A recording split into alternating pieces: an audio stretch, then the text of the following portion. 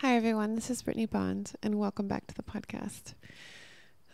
Okay, so today's episode is about my continuous exploration with the masculine. I say that kind of jokingly because, I share on here a lot of my fun escapades with the opposite sex, just because it's like so interesting for me. I really look at myself as like this explorer, this like researcher who's like out here figuring out how we connect to each other.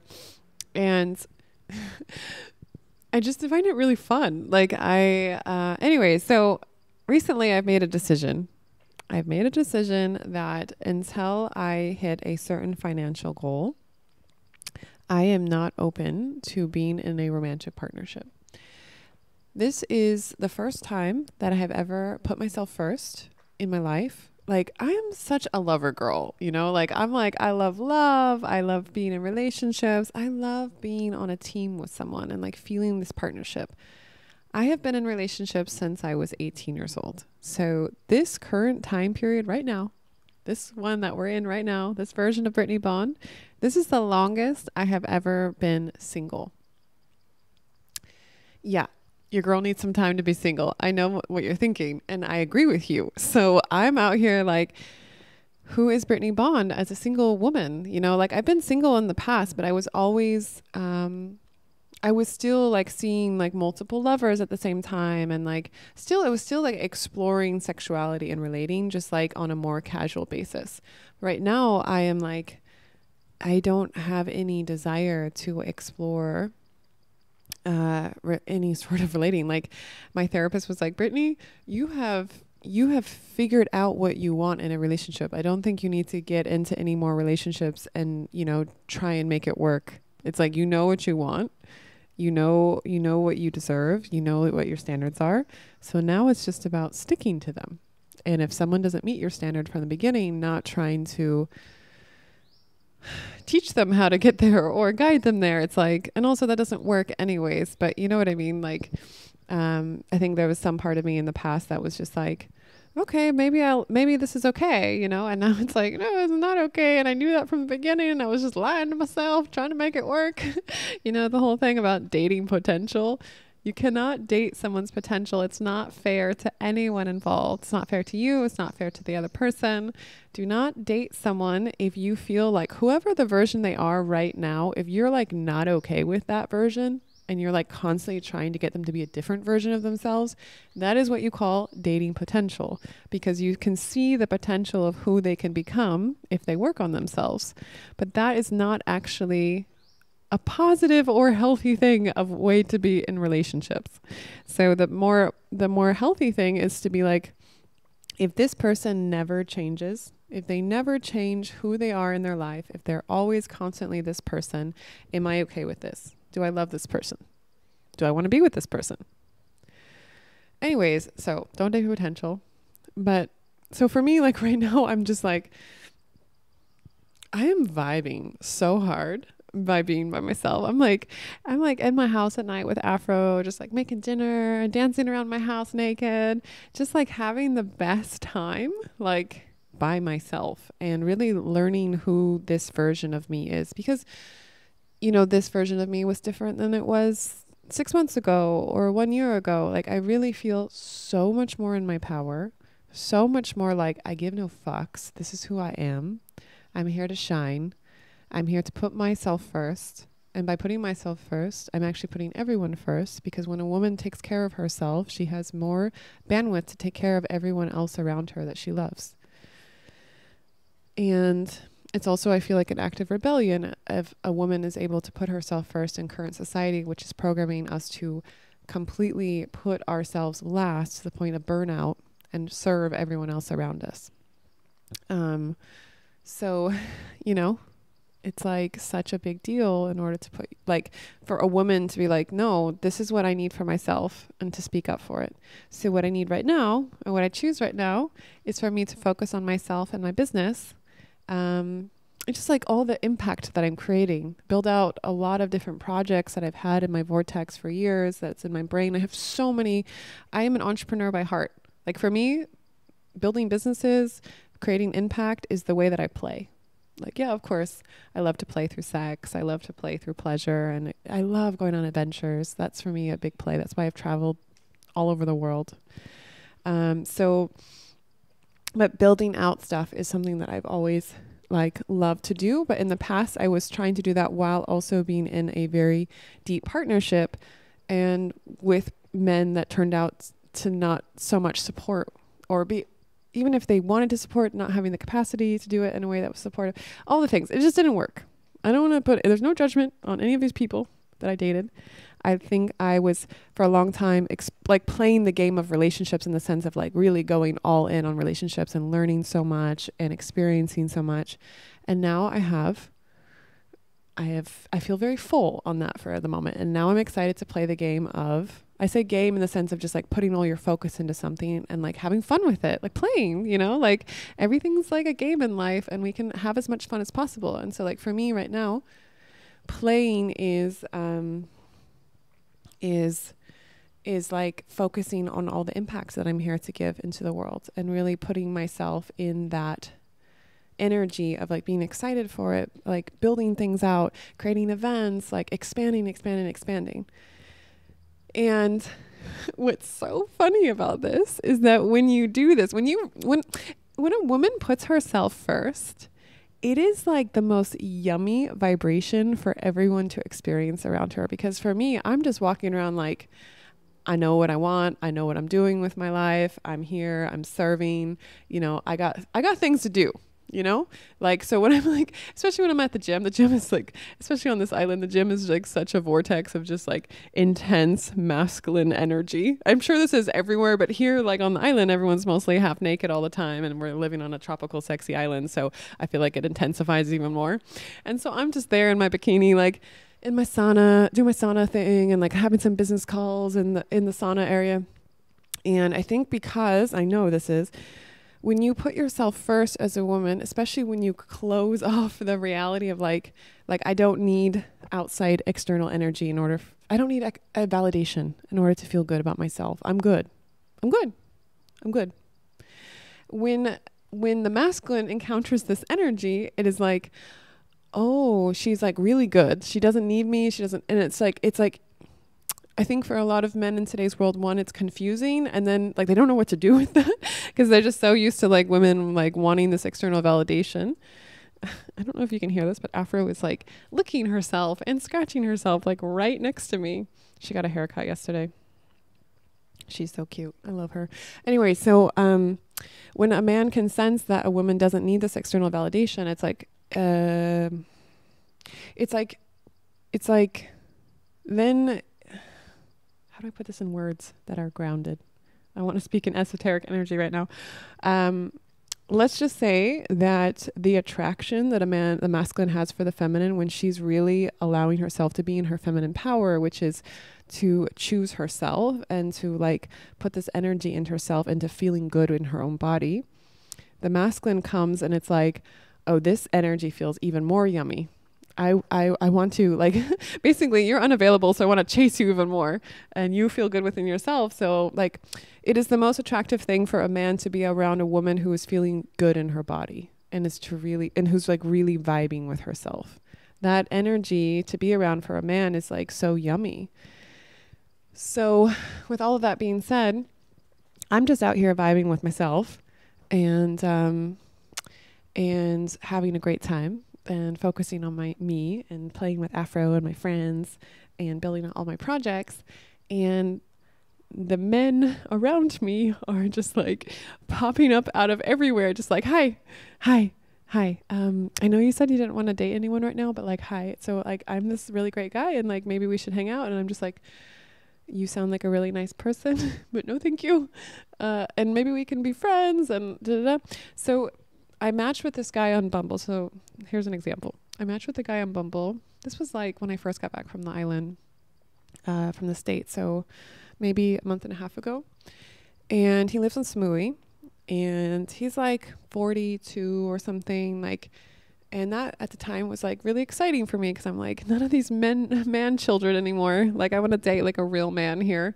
Someone who is emotionally mature, established, successful, and just has space to hold, and knows how to hold that space. I don't need to teach them. So anyways, I matched with this guy, and like, he was like, oh, I'd love to meet up with you. And, you know, like, everything you're doing sounds amazing. Just like all the, you know, positive energy. And I'm coming over on my jet ski to one of the parties that I go to, like on like Bamboo, Wainam, like some of these parties that are on the other side of the island of Koh Phangan. So he like took his jet ski over there, and I saw him in the water, and I was just like, I'm doing my thing, like, you do your thing. Like, it's just funny. There's just like, when you're really feeling good in yourself as a woman, it's just like, it's like nice to receive this masculine attention, but I don't need it, you know? And this is a huge shift for me. So, anyways, so that was like a couple weeks ago. We didn't end up meeting up that day, but he kept messaging me. And then like in the last couple of days, he came to Koh Phangan to like, business deal or something. I don't remember what it was. Visit friends and stuff. And he's like, I want to take you out for dinner, and, you know, can I see you? And I said, I want to just be very clear that like, I'm not in a mode right now where I'm dating anyone. I am focusing on my business. And this feels really good for me. Like, this is like clear communication. If you want to be friends, that's great. I know that I matched with you like in a time period where I was looking maybe open to something romantic, but this has shifted. So just like being transparent, you know? And he was like, that's great. I understand. Like, yeah, I'm happy to be friends. And then 2 mornings ago, I go to take Afro for a walk at the beach, at like my normal beach. I go in the morning, and I'm like walking. So I hadn't met this person in real life yet until what I'm about to tell you. So I go walk on the beach, and he's walking up like from the beach. He's leaving the beach, and I'm coming to the beach, and we just see each other, and we like start laughing because we're like, okay, maybe this was meant to be, you know, like out of all the beaches on the island, out of all the time periods, like the time moments in time, whatever words, to be there at the exact same time and to run into each other. It felt very synchronistic. And so I was more open to, I'm always listening to divine guidance. So I was like, okay, maybe there's something here, you know? And so we went for a little walk on the beach and talked. And then he said, you know, I'm leaving tomorrow. I would love to see you again. And earlier this week, I really was like, I had like a fever and stuff, and I just wasn't feeling good. So I just said, I'm not feeling super great. So let's just flow with it. And if I'm feeling up for it, I'll let you know. And I didn't message him. And then the next morning, same thing happens. I go to the beach, and I turn around, and he's like right there. But this time he was like, yeah, I was kind of hoping that I would see you, like, now that I know this is like where you take your dog and stuff. And he's like, I'm leaving for Samui soon, but I would love to take you for like a drink, a coffee or something. And I was like, okay.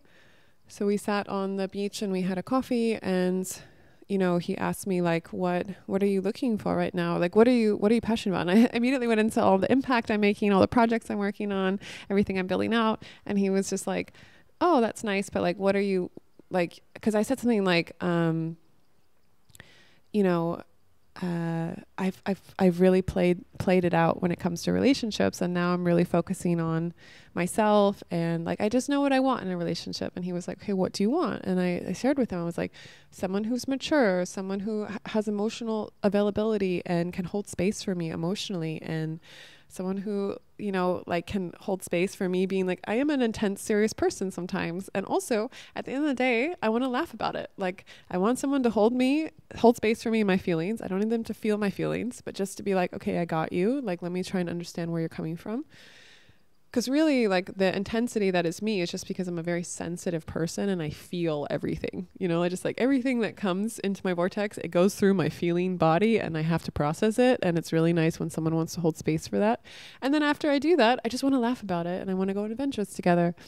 And I just want to have fun. Like, we're here to have fun, you know. And so we sorry, Afro just keeps like like biting herself and like just making these really funny like noises. I don't know if you can hear, but it's really funny. It's distracting me.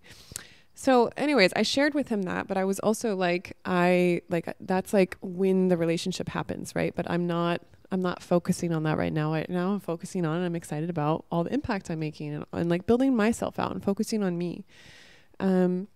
And so then I said, okay, I need to go. Like I have stuff to do. Like I live here. I have my schedule. Like I love creating this like masculine container for myself where I bop around and I have my little schedule. And he was like, okay, sounds good. And then he walks me like up to the rest of the end of the beach. And then he tries to kiss me. And I'm like, what the fuck? And I just pull away from him. And I'm like, I don't want to kiss you. I like made that very clear. And he was like, well, your eyes are so mesmerizing. And I'm like, dude, you are not listening. Like, you have just lost all chance with me in any way, even as a friend, because... And I said to him straight up, I was like, do you know how many guys are trying to get in my vortex right now? Like, even as a friend, and you just like crossed my boundaries. Like I told you, I don't want to be romantic with you. You don't have to hang out with me after that. Like I've made it very clear. Like I'm not being confusing. I'm being very clear in my communication. And for a person to be like, okay, I understand you, and then to act completely the opposite of what I just communicated, I was like, this is disappointing. Like, what the fuck? And now I feel like I just wasted time hanging out with you. But then I asked myself, like, what is the lesson here? Like, why did I bump into this person? Why did I keep why did this happen?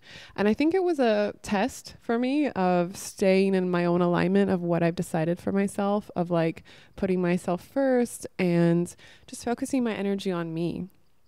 Because, if you do research on this, so much of what women talk about is the men in their life. And of course, like we love love, right? So we're into exploring like communication and connection and like figuring out relationship dynamics. Like women love this. And I'm here for that. I love that too. That's why I love talking about this kind of stuff. And at the same time, I'm like, how often do you hear a woman sharing her story of what she's going through and not having like her partner be the main focus of her life?